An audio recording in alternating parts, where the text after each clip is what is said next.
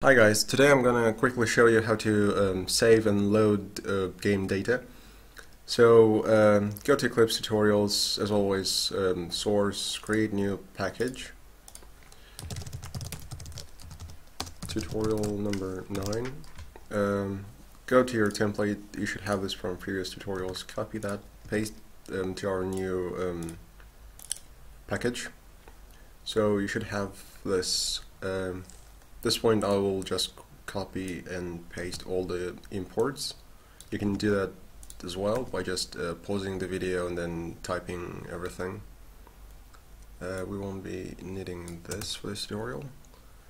So yeah, first of all I need you to create a data structure, call it SaveData, or yeah, SaveData will do. And all it will contain is just this. So very simple data structure.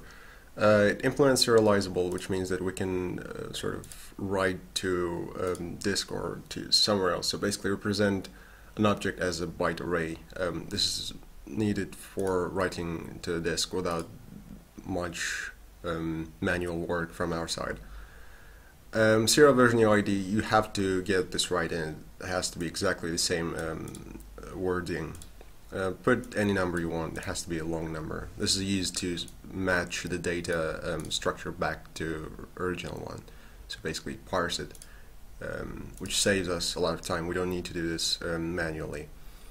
And what we're going to have is public string name and public integer HP, so hit points. This should really be private and have public accessors, but for the simplicity's sake, I'm going to use public. Then we're going to have resource manager, and our resource manager is going to be somewhat general, so we can reuse it in other projects if we wanted to. So resource manager, yeah, create new class. I'll just do this. So import basically all the IO stuff and new IO stuff. So what we're doing here, we have two methods that are static, so we don't need to create an instance of resource manager to call these methods.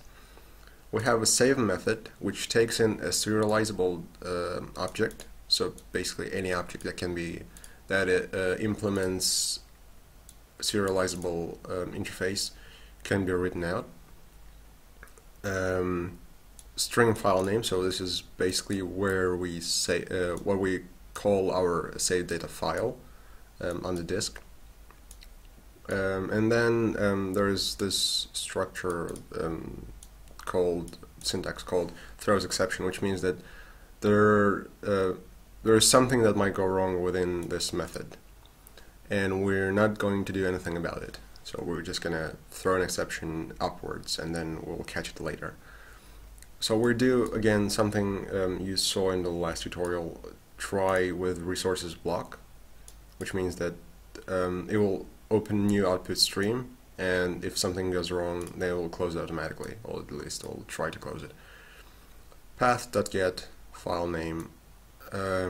This creates a path, then it opens a new output stream to that path, so we could write to it. And finally, OOS, so we're using object output stream, write object and our data. Should be pretty straightforward. I'm going to just do this so you can see the whole thing.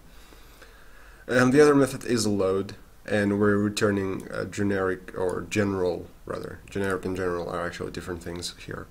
We're returning a general object type, so we pass a parameter file name, so we need to know what file we're loading it from. Again, the same, except this was new output stream, this is new input stream, so we can read from it. And we return read object from the object input stream object, really. So yeah, again, try with the resources block, and it will throw an exception if there is any. Okay, save that. This is our data structure, and we go back to our graphical user interface.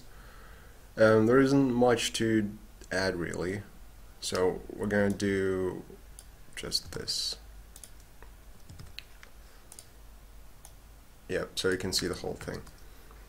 Create content. So the very first thing we do, text field name, field HP. So we'll have two text fields which we can edit. So we can save sort of, and I can show you sort of dynamic saving and stuff like that. We add a new button, call it button save, set an action. So this is basically the stuff that will be executed when the button is clicked. Again, the lambda operator. We create a new instance of SaveData data structure. Data.name, we get the text from this field. And we also parse this field into an integer. So obviously this has to be an integer, and we don't really do any exception handling. So if there is something that is not parsable to integer, it will throw an exception. Then we do, this is where we catch that exception being thrown in the save. So save throws an exception, and we catch it here if there is one.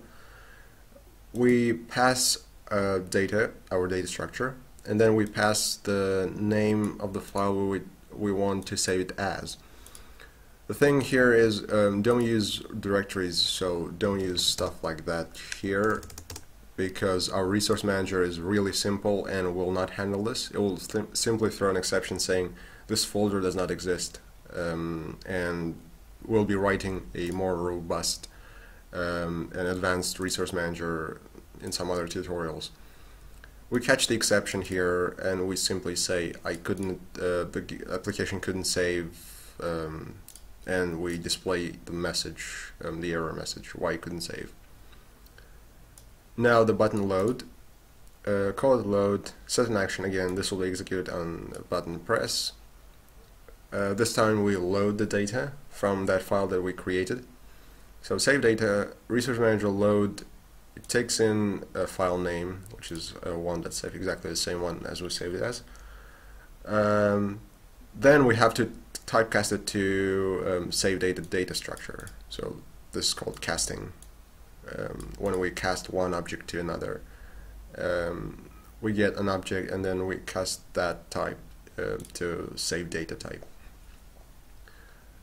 Then we set field name to name field, and field HP again, we get the string value of data.hp. If there is an exception, we say couldn't load SaveData, and there is an error message. Finally, this is our layout, so everything is going to be in a vertical box. So VBox 10 is the gap between each element in the vertical box. We add field name, field HP, so they're going to be in a vertical layout, and final button save, button load. Everything is going to be in the center, so this is how elements are aligned within the vertical box.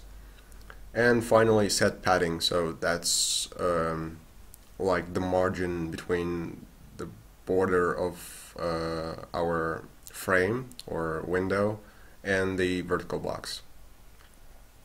And the rest is the same from the template. So yeah, if we run this, we have so this is our margin. So this is padding of 50 units. This is our name field. So I'm going to just type ls HP 100.